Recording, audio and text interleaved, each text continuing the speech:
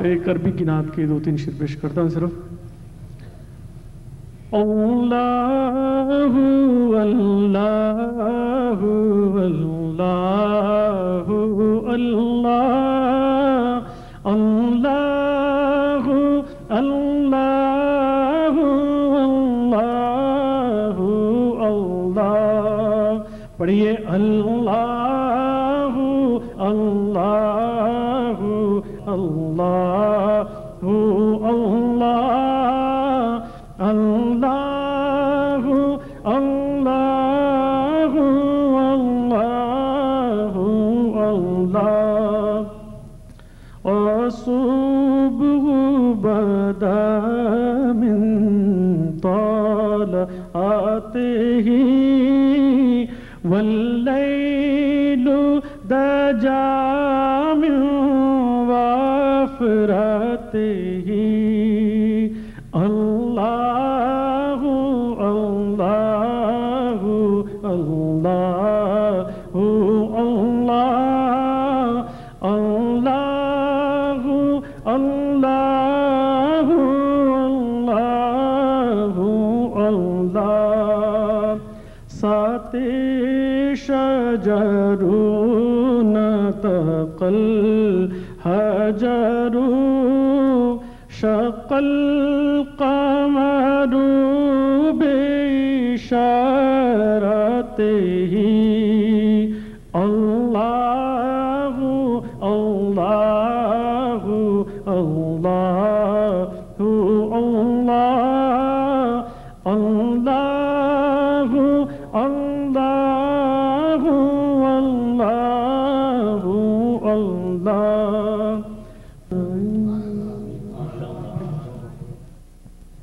Assalamu alaikum. Bismillahirrahmanirrahim. What I would like to do in this presentation here is share with you today some aspects of Sufism, particularly in the Naqshbandi, in the Indo-Pakistani subcontinent, and particularly in that context, what various ways of following the path of the Prophet, or the Tariqi Muhammadan, or the Muhammadan path. And before I do that, I would like to give a brief introduction to some people and some concepts that for example, Sufism, and then discuss a little bit about the Naqshbandi and some important people in that before I talk about the path of Muhammad there. The English word Sufism is a translation of Tasawwuf. It's in the days of the Prophet ﷺ, there were people who wanted to do more in their daily lives than the required practices as laid out by the Sharia. And they spent more time, in addition to praying and fasting, they prayed more. For example, tahajjud prayers, they would fast in addition to days during Ramadan. Over time, a couple centuries, they began to be called Sufis. No one knows exactly why. One of the reasons, perhaps, is they wore wool, which in Arabic is suf. And as time went on, by the time, for example, we get to the 4th century Hijri, after the Hijrah, we find that there become spiritual genealogies, which are sometimes called silsilas, well, they are called silsilas, chains. And we find that there are what become pan-Islamic lineages. So for example, I'm sure just about all of you have heard of Qadris.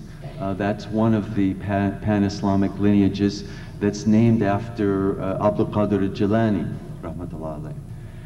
The Suhravardis another lineage named after Abu Najib as-Surawardi, rahmatullah alayh, the Kubrawaya, the Chishtiya. And what I would like to communicate, in addition to this historical information, is that what makes, at least in my opinion, what makes this important is the connecting, the very conscious connecting back to the Prophet sallallahu alaihi wasallam. In other words, these silsilas for Sufis, when a person enters the path, the Sufi path, he or she takes the hand, or the sheikh gives his hand to the disciple, and this is something that his sheikh, back to his sheikh, back to his sheikh, all the way back to the Prophet. And this is very significant, and this is much more, as you can imagine, than just a simple handshake. There's a lot more going on here. And this is, for those of you who know other aspects, as I'm sure you all do, for example, hadith, it's the same principle. A hadith is considered to be sahih, valid, because it was transmitted from one person back to another person, to another back X number of generations, to the Prophet Muhammad sallallahu alaihi wasallam. And so this is a principle that is extremely important, to say the least. And people who receive educations, whether it be through the hand of a sheikh, or whether it be through the transmitted verbal knowledge of hadith or Quran or fiqh, this is the kind of education that is called mustanid. It is connected in a very vital way to the Prophet Muhammad sallallahu alaihi wasallam. So, for example, my university education is not mustanid. There's a very important differentiation here. So, if we go back to the Sufi silsilas, what I would like to share with you today is one particular silsila that I have studied and have contact with shuyukh in, the Naqshbandiya. And this is named after Bahauddin Naqshband, rahmatullah alayh, who was died in the 8th century Hijri, and who's buried near Bukhara, in present-day Uzbekistan. And the Naqshbandiya from Central Asia, one of the first places that this barakah and transmission of the Prophet through Bahauddin Naqshband was to India. And in the 11th century, through again a process of transmission, a very important Sheikh, Ahmad Sirhindi, al-Mujaddid, rahmatullah alayh, who has been mentioned and will probably be mentioned more than a few times in this conference, began a new chapter in the Naqshbandiya. He, in many ways, he did many things, one of which was making very explicit something that had been implicit or relatively implicit before, which was the fact that if someone is going to be following the Naqshbandiya path, the first thing this person has to do is be very aware that the Naqshbandiya path is the path of the Prophet sallallahu alaihi wasallam. And so this, I would like to share some of his illumination or explication, because he developed this, as you will see, in a very sophisticated fashion. He discussed how one how a Muslim should model his or her behavior after that of the Prophet ﷺ. And he sometimes mentioned what he would call the inner and the outer sunnah.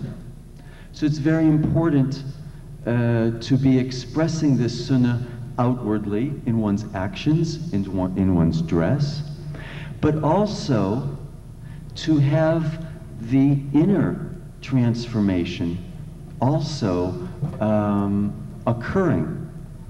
Now, it's very easy to outwardly, as you all know, it's very easy to outwardly see someone who models their behavior in the path of the Prophet. It's much more difficult to, for someone to feel or experience this inner sunnah, this realization.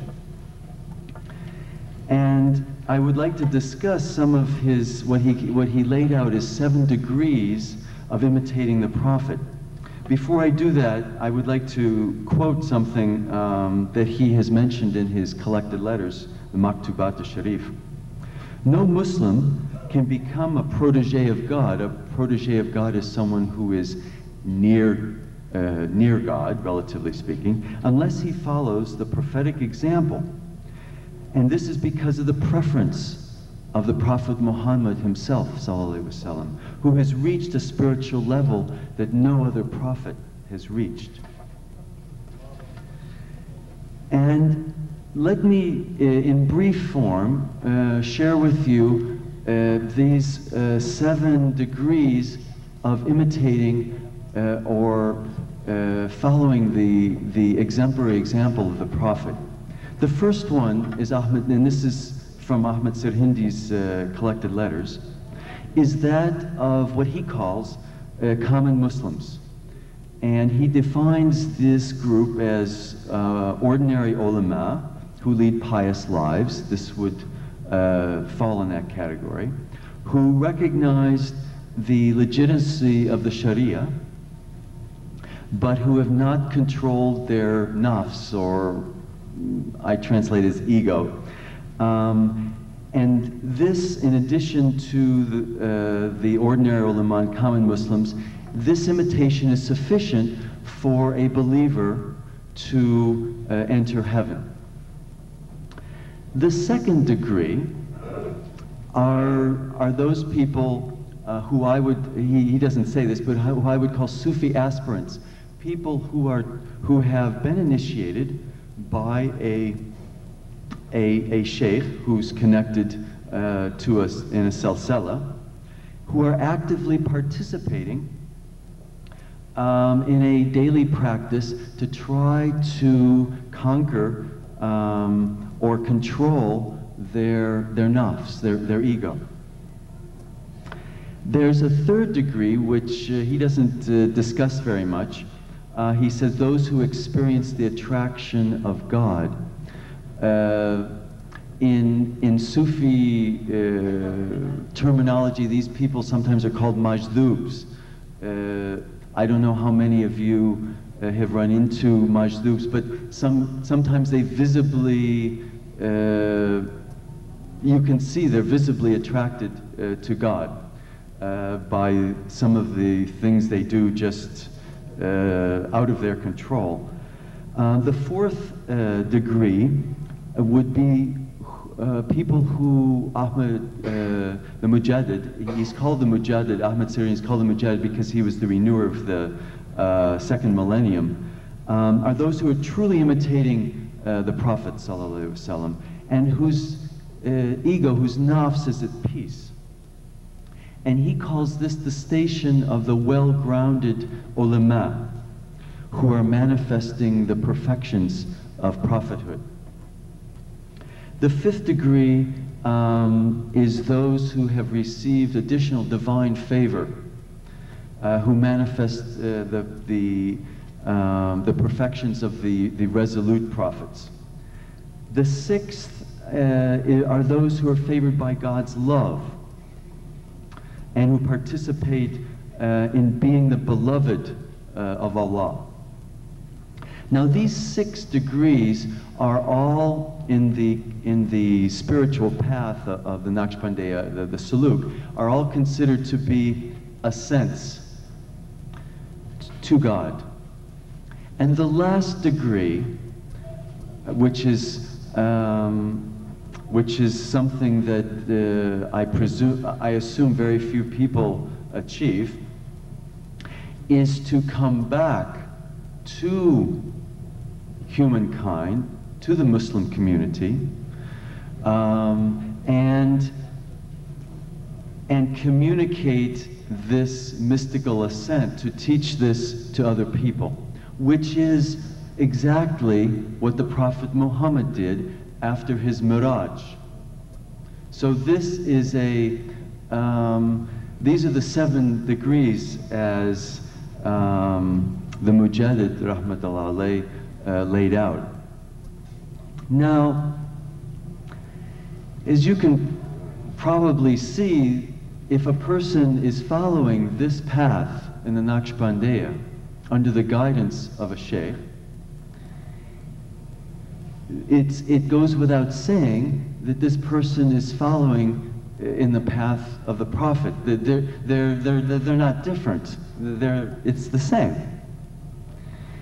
So what I would like to share with you is another famous sheikh, Mir Dard, who was a Naqshbandi Mujaddidi, but he, from his father, who I'll explain this in a second here, went and initiated people in the Tariqah Muhammadiyya, in addition to the Naqshbandi Mujaddidiyya. And I would like to share some other, this is something that, as a historian, is of interest, and I hope that, and as a person who studies Sufism, is of interest, and I would like to share some of these things with you.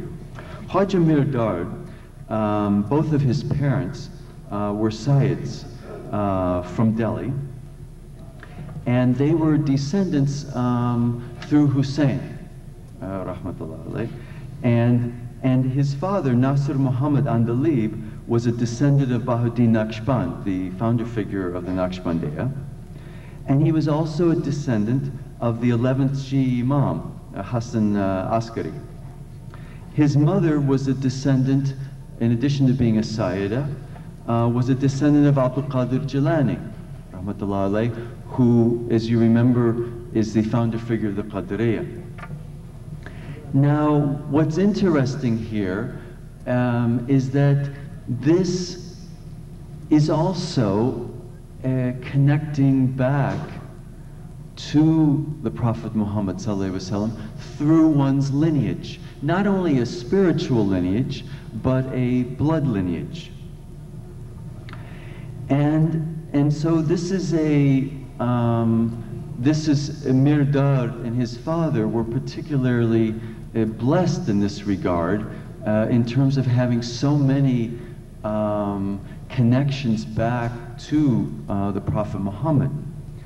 Now, what happened and I'll explain this in a second here, to his father, was he had an extraordinary experience, which I will recount in his own words. But I need to explain the context of this. If you look at these silsilas, and I'm thinking now particularly the Naqshbandi silsila, you will find that there are some links where the two sheikhs didn't meet each other in physical form. The transmission from the Prophet Muhammad happened with these, let's call it the spirit of the sheikh. This is called an Uwaisi initiation. It's named after Uwais al-Qarani, a Yemeni, who met the Prophet ﷺ in spirit and became a Muslim while he was in Yemen, never having met the Prophet. And so this is a way that a person who is blessed with this kind of experience can have a much, you might say, there's less links in the chain between the person and Muhammad sallallahu alaihi wasallam. Now, Andalib, Mir Dard's father, had been, I'd like to recount to you how this Tariqi Muhammadiyya came about. Nasr al-Andalib had been in a seclusion. It wasn't something he did very often, but he had been in total seclusion for a week. And the first person to meet him after this seclusion was his son, Mir Dard. And the first thing he said to his son is that you are the Awal al-Muhammadin al-Khalisin. You're the first of the pure Muhammadans.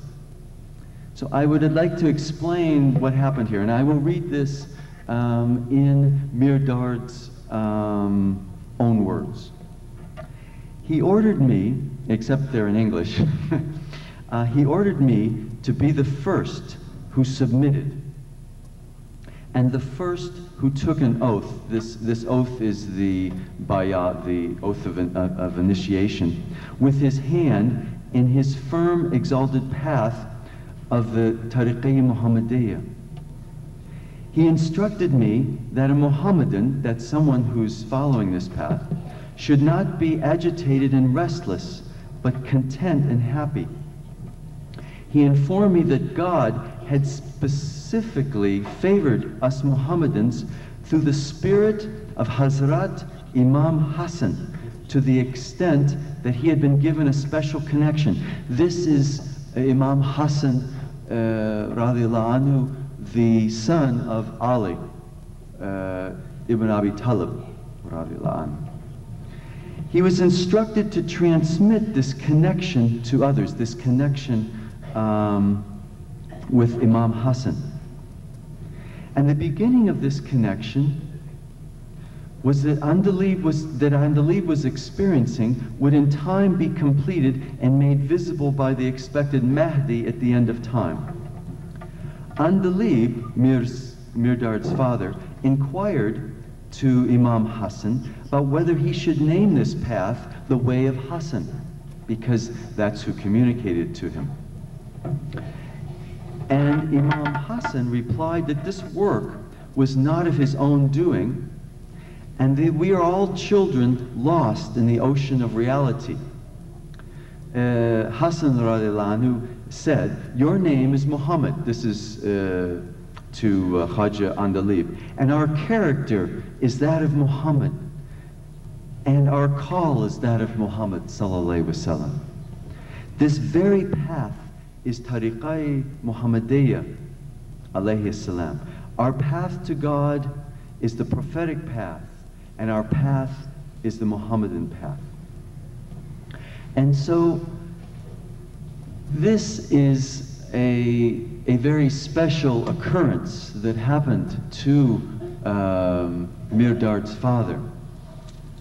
And to be able to have this experience while being awake makes, by extension almost, Nasr al-Andalib almost a son of Ali ibn Abi Talib radiallahu anhu.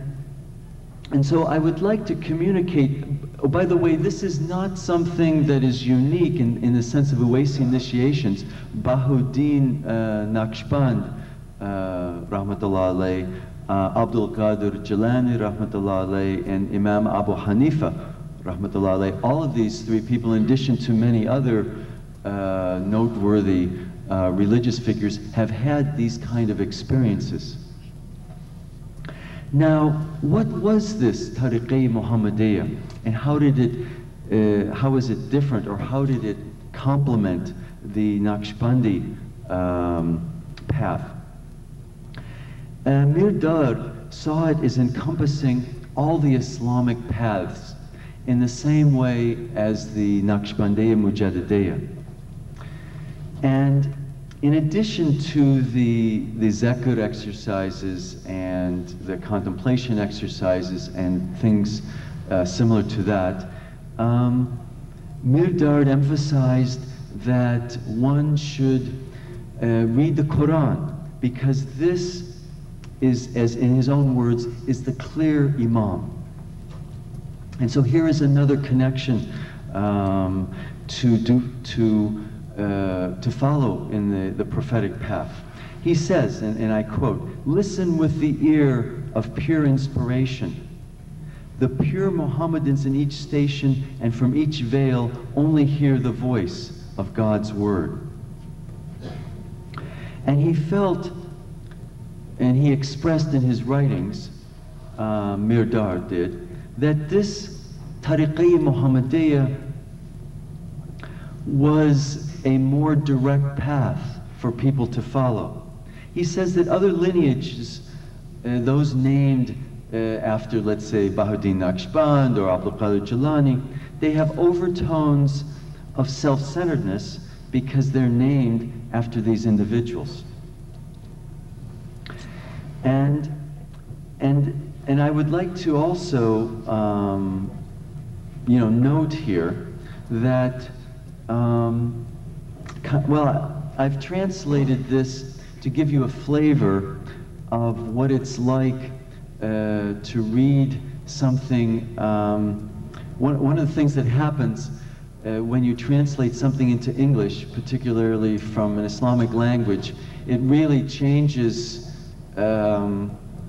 It changes significantly, even though the meaning is there. So I'd just like to share this this passage from Mirdad's original Persian text, and he's talking about his father. Again, after 1100 and some odd years, this special grace became visible from the interior fountain of my father, the true Sayyid and the most true leader, the world-illuminating sun of the sphere of Sayyidship, the greatest luminary of the heaven of sanctity, the heir of the office of prophetic perfections and the vice-regent of divinity, the master of the prayer mat of proximity of the imamate, the place of manifestation of the Muhammadan light, the master of the divine law,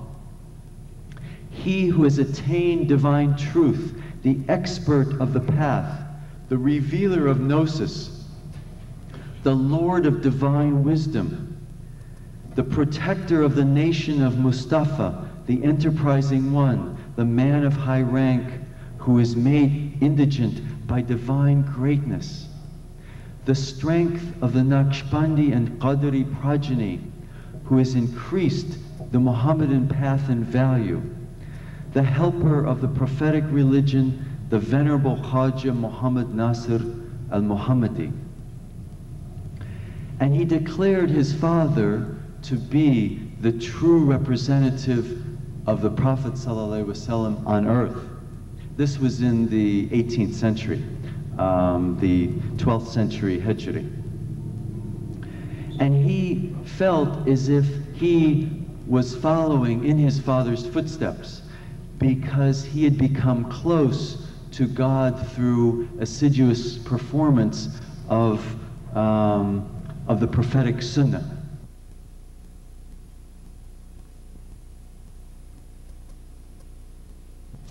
And in addition, as you remember, he was a Sayyid from both his mother and father.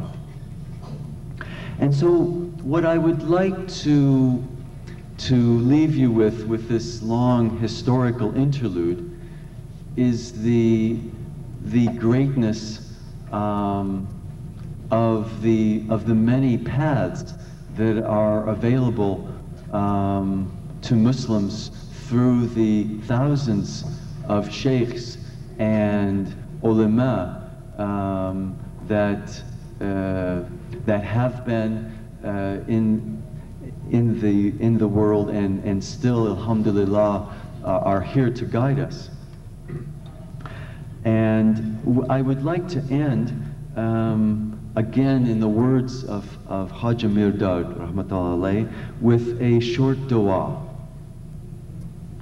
Allah, bless our Master Muhammad sallallahu alaihi wasallam with your numerous attributes.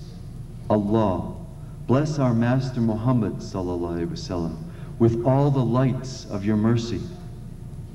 Allah, bless our Master Muhammad sallallahu alaihi wasallam with all the numerous signs of your majesty and with your numerous names. Allah, bless our Master Muhammad sallallahu alaihi wasallam with all the aims of your names.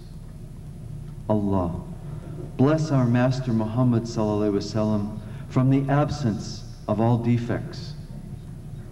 Allah, bless our Master Muhammad sallallahu alaihi wasallam and all your created beings, especially his family, companions, and those who love him. Assalamu alaikum wa rahmatullahi wa barakatuh. Assalamu alaikum.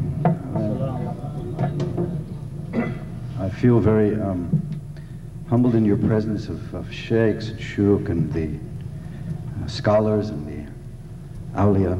I want to say before I begin, this is a poem in English. We aren't as lucky in American poetry to have a tradition that is there in Urdu and in Arabic and in countries with a deep tradition, Turkish. So in a way I was trying in this poem, the Mawlid I call it, to forge in an American poetics at least the beginning of some kind of praise of the Prophet ﷺ in our own language. The closest we have of this kind of poetry is Walt Whitman. He has a beautiful poem called A Persian Lesson. You should look for it. It talks about Sufis and it mentions Allah. And this is Walt Whitman, and died in 1872. He is kind of our American saint of poetry. He had the biggest vision. And Emily Dickinson, who was a great saint as well. She had another vision. So this was an attempt to find somehow a praise of the Prophet ﷺ in America. So please forgive me for its faults. I dedicate it to my Sheikh Muhammad al-Jamal al-Shadili from Jerusalem, and to Sheikh Hisham and all the beautiful Sufis, and all the awliya of Allah who are you. Our Sheikh this morning said, everyone is an awliya of Allah. So alhamdulillah. Starting from here, in order to find the heart that passes through station after station on its way to the goal, in order to see the flashing reflection in which, against the whole starry background of the seen and unseen cosmos, the light of the illuminated one, Muhammad, beside whom there are only shadows, shows. No action needed, no gesture of ours, but the whole rapidly fluttering celluloid motion picture threaded atomically through all the slits in the universe at once, so that all scenes at once flash past and are entirely revealed.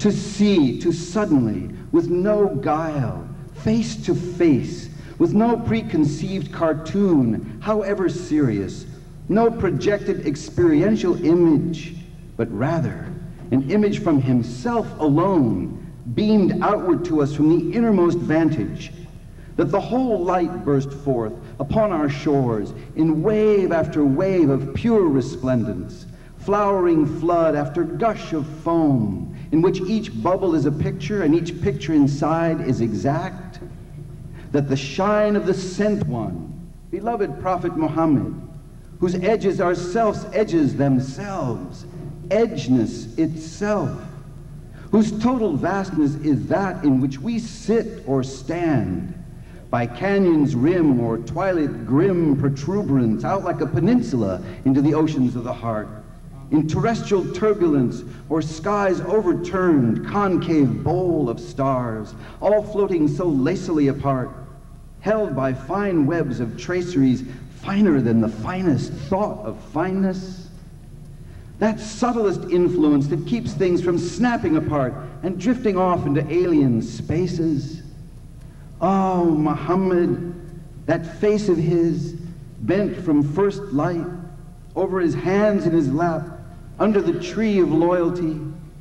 That being he was, under the cloud that always shadowed him, shading him. That transmitter he was of stature and nobility to the creature of reality most loved by God, but groveling in idolatry. That light that went ahead, having been the first light shed from the first burst from nothing but be, and it is being for us, having been from then, the ultimate word from the primordial sea. Allahu Akbar. Muhammad's birth. These are sections from this poem. It's a long poem. I'm just reading sections. Muhammad's birth, sallallahu alaihi wasallam. And by the way, sallallahu alaihi wasallam is implied in the poem since it comes from that, inshallah. So, Muhammad's birth. About his birth, the whole world knows in the depths of its atoms. Amina bore him, and he was immediate in his praise of Allah. Some say he first did sajda, others that he spoke the shahada and then was silent. Already at birth he was the prophet of unity. The movie played backwards from his glorious end. His father Abdullah from the tribe of Hashim died without seeing him. The wet nurse Halima took him to her heart, and their goat's milk flowed. All the desert burst into sumptuous flower from his singular presence. The nighttime covered him with its spangled blanket. The day fluffed the wool of its sides for him to tend it like huddled sheep. A cloud went with him to shade him from the heat at the desert saint's surprise banquet. He could see the prophet's space among the caravan leaders and called out for him to fill it. Where is the boy who has come by Allah to show me the prophet's seal? A mole, it is said, between his shoulder blades with circling hairs like a horse's mane. He grew up trustworthy among men for whom this was a difficult quality. He took from the cloth of unity the black stone of eternity and placed it bodily in the side of God's house. Cornerstone finality, stone we kiss out of awe of God's majesty. Nothing so small as neutrino or gravitino. This is that all the universe knows Muhammad sallallahu alaihi wasallam. All the universe is that consciousness. Nothing so small as neutrino or gravitino, less than a tiny click in a space less than the size of a mote, or even the shadow of a mote. Nor so large as the largest galactic cluster of scattering debris, nor the mass and tilted swirl of the whole universe milk it all swims in, fails to call out your name, Muhammad, by the mere fact of its being. For there is no God but Allah, is the single uttermost essence, untainted by any shadow or substance of atomic grime, or even the slightest tick of the time clock running down. And Muhammad is the messenger of Allah, is the creation from that first breath of spirit, that first clutch of light that had breathed into it, be Muhammad, starting the spin out of oceanic matter, in whirlpool bang that is inside out still, more slowly stretching to the limits of limit itself. Out and out to the greatest height and depth and width, like the spindly lote tree of the furthest limit of matter, reaching to the ultimate branch tip, root tip, edge and lip of silhouette, latticework, spiderweb, nebula, and wisp of stars and starlight shooting through wave after wave of silent darkness, both alive and dead, both blue and red. And behind that darkness, black holes or space pits funneling matter and antimatter into somewhere unknown, tight in its entrapment of radiance, Venus' flytrap of light that lets none out. Nowhere, no side pocket, lung, eye socket, drain or heartbeat, silence or shout that does not call out the syllables of your name, Muhammad, praised one, existence's messenger from the one true existent, Allah. tiny spider on a leaf. The tiny spider on a leaf knows you as he finds relief from patient hunger winding spry spider silk around a fly. The whale in all his deep sea booms knows you as he moves through rooms of sparkling coral lost in song to a mile-wide radius whale throng. Worms in soil among the rocks know you in their slimy clocks of special worm metabolism in cold earth's wintry hypnotism. The eagle with his cloud-white plumage knows you in his swoop and image eagle-eyed of rabbit crouched in snow awaiting to be touched. The dragonfly with nervous flutter knows you as he sees the stutter of his green reflection pass across a pool's cool mirror mass. The bear in polar ice-cap winter knows you curled in cave interior as the season passes slow around his sleep 30 below. Seasons know you in their thaw and flower, going suddenly raw and fresh with green flesh ripe and new and juicy in the morning dew. The mite, the mote, mosquito, mole, all know you in their special hole. Allah has given every creature to be its home and function teacher. Drift in space of spray or light, know you by your face. Ignite the actions that so fill each speck as matter sinks like a deep sea wreck. Earth in all its daily rounds knows you in its deepest sounds of rising, falling, heaving, roll. The earth's an ocean, sky's its pole. So every atom lit, alone, knows you from its nucleic throne, in isolation or in chorus, with the atoms created for us, in every leaf or web or knot of ripple of the stillest thought across the pond of mind or pool that stretches out its liquid jewel like a net or radar cup to catch the furthest spatial influence, thatch of sound waves crisscrossed with the flow of particles in one long river glow, to make one glorious cry to you, their light, your gentle eye, Muhammad, your presence in actual space that put all meaning in its place.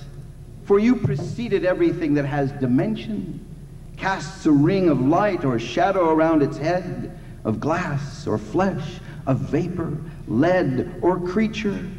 You were first, your dot of light, the one that flows in thought to unite the streams of earth and sky into one horizon in the heart's wide eye. Muhammad, messenger, your self-form, the pattern of all the living swarm, from thin to fat, from small to vast, of all that flows between first and last, because Allah alone is first, and only Allah is last. The thirst for knowing Him must stop at that. You are the city of lights, habitat.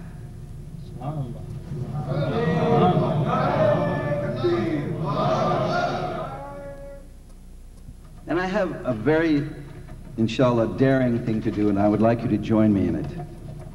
It's a qasida in English. And it's based on a Moroccan jalal, but I would like you to join in.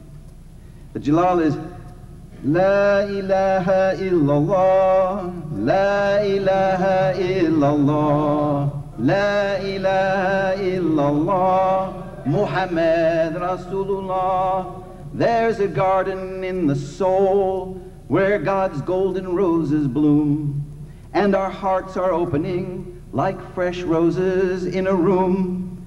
In those roses is a jewel placed there by our prophet dear, Muhammad, God's blessings on him and all who chance to hear. La ilaha illallah, La ilaha illallah, La ilaha illallah, Muhammad Rasulullah. Born in Mecca in a time not so very unlike ours, when the idol worshippers tried to gain all earthly powers.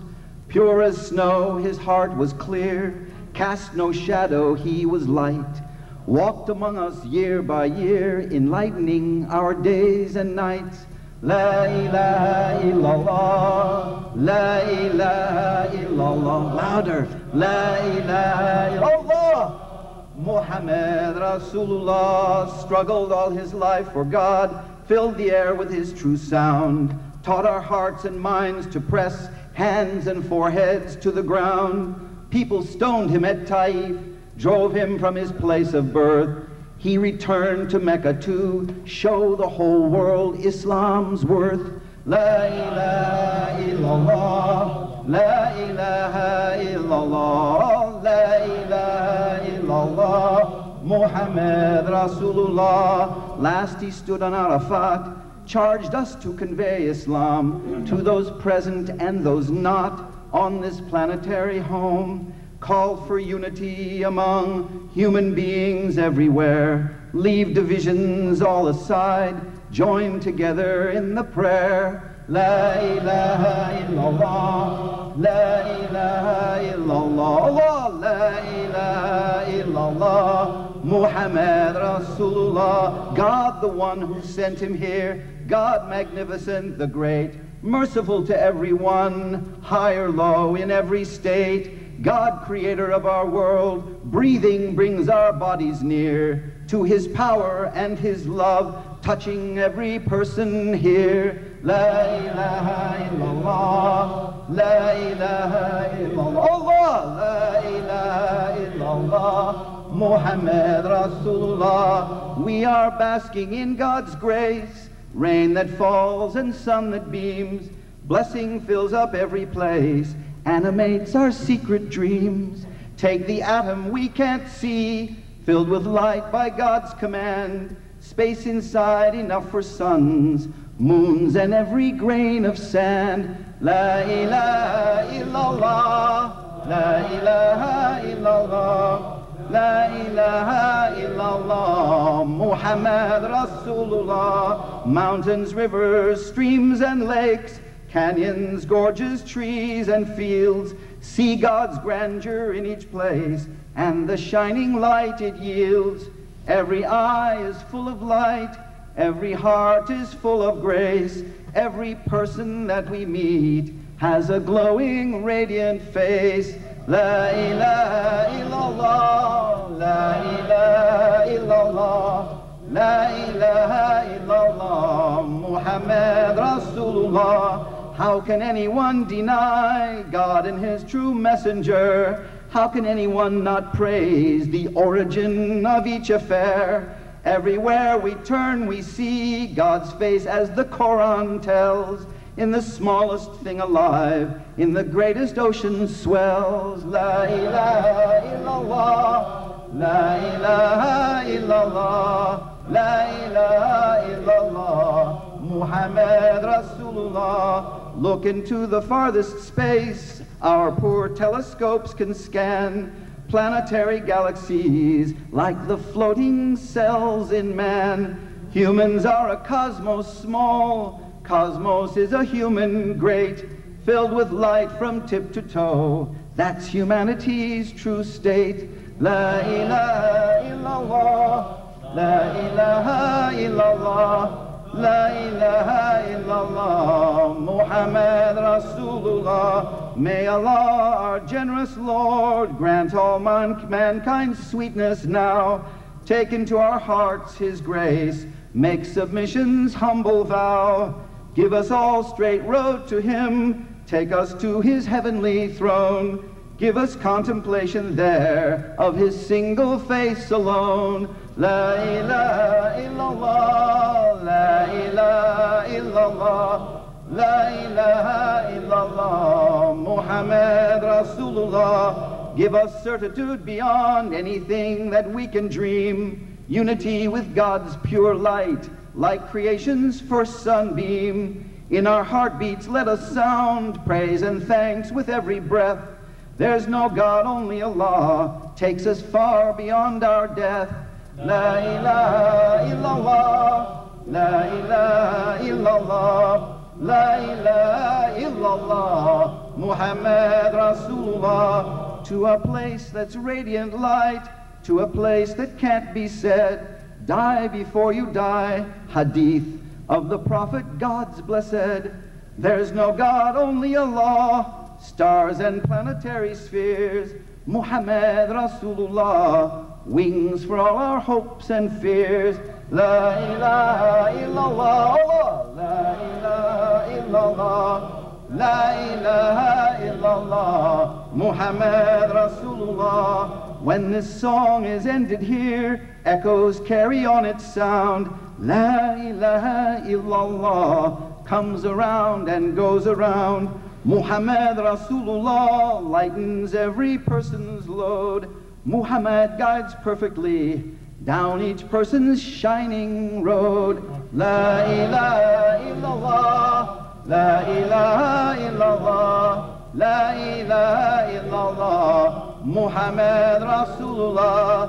La ilaha illallah, la ilaha illallah, la ilaha illallah, Muhammad Rasulullah. Sallallahu alaihi wasallam.